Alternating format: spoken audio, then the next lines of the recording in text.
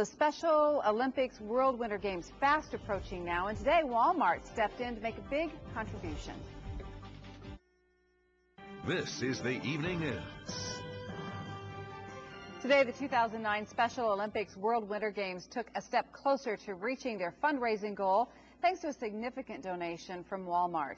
A check for $1.1 million was given to Special Olympics organizers this morning.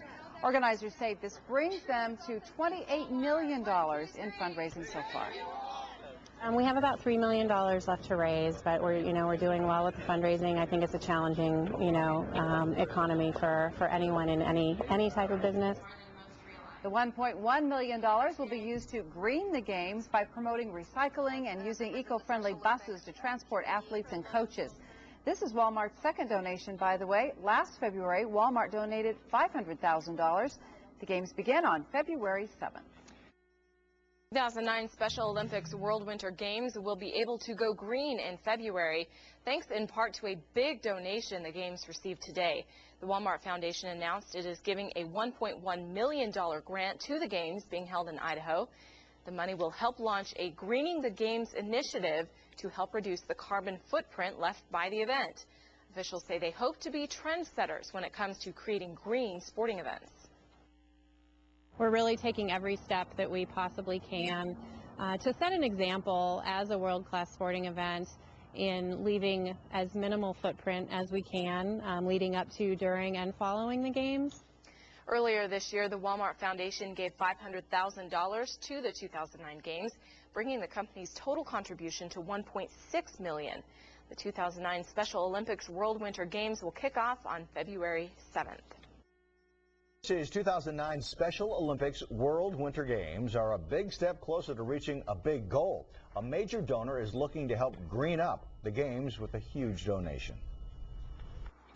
The Wal Mart Foundation has given over $1 million to help launch the greening of the upcoming Special Olympics World Games. It's more than just about recycling efforts. They want to use this as an educational platform. And also creating an education initiative that we can push out to not only our local citizens, but to everyone coming in from around the world so they can learn how to be more eco-friendly in their everyday lives.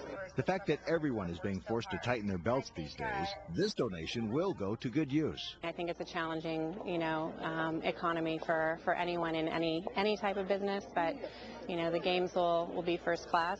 And there's still plenty of time for you to get on board. Every dollar helps, and, we're looking to our communities to make everyone proud of bringing the games to Idaho, to make them, as great as we can. The committee now just needs about $3 million. The games are scheduled to start in February. 2009 Special Olympics World Winter Games is a big step closer to its fundraising goal and becoming more environmentally friendly at the same time.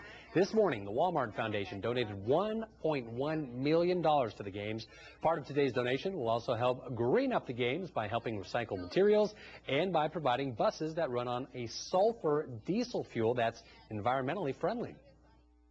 Providing these alternative fuel buses and recycling bins and, alternative transportation for athletes and spectators.